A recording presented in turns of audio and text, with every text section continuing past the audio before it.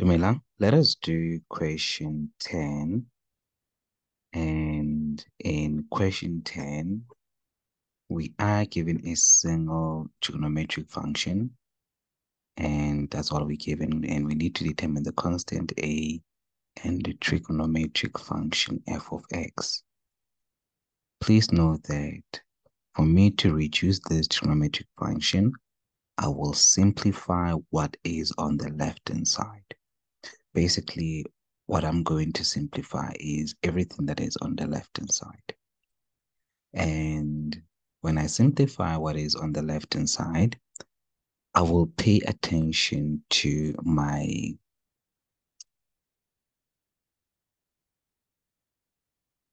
identities. Now, my identity here will be tan theta. And you will notice that tan theta is the same as sine theta all over cos theta. However, when you have 1 all over 10, that is a reciprocal of tan theta. 1 all over 10 theta will be the opposite, which will be cos theta divided by sine theta. I will simply substitute sine theta all over cos theta where there's tan theta, and where there's 1 all over 10 theta, I will substitute cos theta over sine theta. That's what I did. And then I'm going to work with what is inside the bracket by finding my LCD, the lowest common denominator. In this case, it'll just be cos theta times sine theta. The numerator will be sine squared theta minus cos squared theta. I don't know if I need to explain that, but by now you should be able to know how to get that. Let me just explain it anyway. So inside that bracket, I've got sine theta divided by cos theta, right? And the second term inside that bracket was cos theta divided by sine theta. I took the first fraction and I multiplied it by sine theta all over sine theta. And I took the second fraction, I multiplied it by cos theta all over cos theta. And the reason why I did that is to make sure that my denominators are the same. And once my denominator is the same, I will put the whole of the numerator under the same denominator, which will be the cos theta times sine theta. However, the numerator will have changed to sine squared theta minus cos squared theta. So basically, that's how I got to this over here. Once I've done that, what I notice is that I still have division outside that bracket. The next thing I'm going to do is to change that division to multiplication. And when I change this division to multiplication, please note that the denominator bracket will change. How does it change? What was in the numerator will be in the denominator. What was in the denominator will be in the numerator. Basically, cos theta times sine theta will be in the numerator, and sine squared theta minus cos squared theta will be in the denominator. And that will be as a result of me changing that division sign to multiplication. Now, once I have changed that to multiplication, I also notice that the denominator inside that bracket looks like this. Well, not that actually. It looks like the cosine double angle. Not the sine double angle, but it looks like the cosine double angle. And what I'm going to do is that in that bracket, I'm going to take out negative as a common factor. And when I take out negative as a common factor, cos squared theta will be positive and sine squared theta will be negative. At the same time, I will change the double angle, which is sine 2 theta. Sine 2 theta will be equals to 2 sine theta times cos theta. Now, inside that bracket, I've got cos squared theta minus sine squared theta, which is the expanded form for cos double angle. I am going to change cos squared theta minus sine squared theta to cos 2 theta. By so doing, let's check what I will have. I'm going to take the negative and put it right. at the end to the far left, okay? And then I realized that I am simply multiplying and I'm dividing. I am just going to look at same factors in the numerator and the denominator. I realize that sine theta is there in the numerator, it is there in the denominator. I'll just cross it out. Cos theta is there in the numerator and is there in the denominator. I'm just going to cross that out. And cos 2 theta is there in the numerator and is there in the denominator. I'm going to cross that out as well. I will be left with negative half times sine theta, meaning that a will be negative half and the function f of theta will be sine theta. That's it. Number 2 wants us to determine the values of theta for where theta lies between 0 degrees and 360 degrees. Please pay attention to the brackets. Square brackets means that 0 is included and that 360 is also included. When they talk about the identity not being valid, you will focus more on your denominators. And I will highlight my denominators, which is that 2 sine theta and the whole of 10 theta minus 1 all over 10 theta. That is the denominator because we are dividing the numerator, which is the first fraction. We're dividing it by that whole bracket. That's why that whole bracket that I've highlighted in red is the denominator. And another denominator I notice is this 10 theta over here that I will highlight in green. So I'll start with the first denominator, which is sine 2 theta, and equate it to 0 and simply solve for theta. So I will find the inverse sine of theta, and the inverse sine of theta will simply be 0. And the inverse sine of theta will just give me 2 0 degrees times 360 degrees times k, where k is an element of integers. All I'm going to do here is to divide both sides by 2. I'll end up having theta should not be equal to 180 times k, where k is an element of integers. So when you substitute, I'm going to substitute any integer to make sure that I get a number that is between 0 degrees and 360 degrees. And when I do that, I will get 0. And if I substitute 1, I will get 180. And if I substitute 2, I will get 360.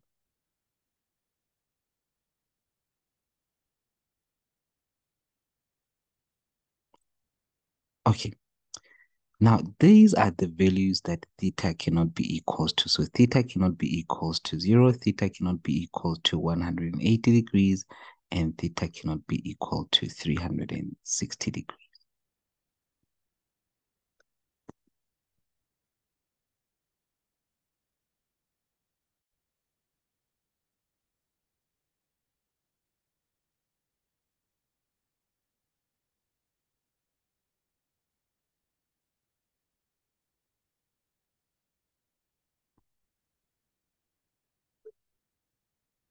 I just needed to change something because I didn't read the question properly.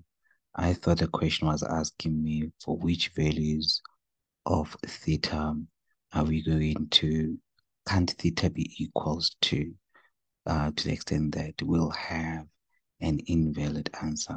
But actually it wants you to calculate the values of theta that theta must be equal to for you to have a valid, a not valid answer. And as I've said, for you to have an invalid answer here, what you need to do is to focus more on your denominators.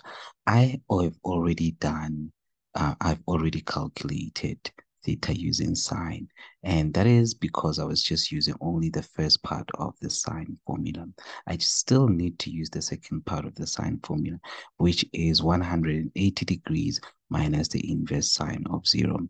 And when you calculate that, it'll simply be the same as 180 degrees plus 360 degrees. And then you just substitute any value into k. For as long as whatever you're substituting into k is an integer. All right. First of all, I solved for 2 theta. So I had 2 theta is equals to 180 degrees plus 360 degrees. Because I'm solving for theta, I'm going to take that and divide it by 2. And theta will be equal to 90 degrees plus 180 degrees. Then I can do my substitution. But when I do my substitution, I am going to pay attention to the fact that theta must be between 0 degrees and 360 degrees. Hence, I'm going to start with the first, I don't want to say integer. Yeah, it is an integer either way. And the first number that I'm going to start with, which is an integer, will be 0. So where there's k, I will substitute 0. And when I substitute 0 where there is k, I will get theta is equals to 90. And then substitute 1 where there is k, then I will get 90 degrees plus 180, which is 270. And there's nothing else I can do from there. I'm done with the sign. We good? The next one, I'm not going to focus on tan theta at all. I am going to focus on that whole denominator, which is tan theta minus 1 all over tan theta. That is what I am going to focus on.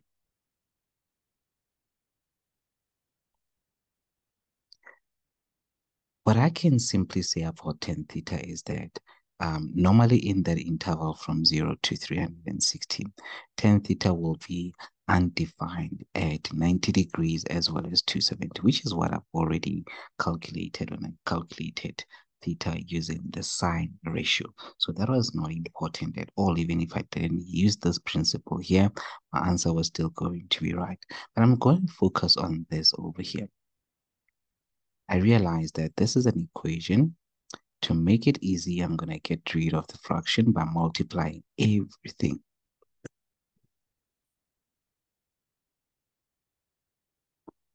By multiplying everything by tan theta.